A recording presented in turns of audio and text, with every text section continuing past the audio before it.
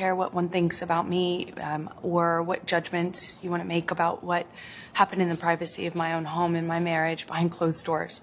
I don't presume the average person should know those things, and so I don't take it personally. But even somebody who is sure I'm deserving of all this hate and vitriol, even if you think that I'm lying, you still couldn't look me in the eye and tell me that you think on social media there's been a fair representation. You cannot tell me that you think that this has been fair.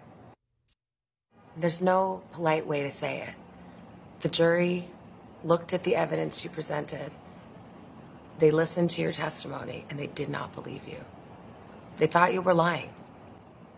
How could, I'll put it this way, how could they make a judgment? How could they not come to that conclusion? They had sat in those seats and heard over 3 weeks of nonstop, relentless testimony from paid employees and, towards the end of the trial, randos, as I say. So you don't blame the jury?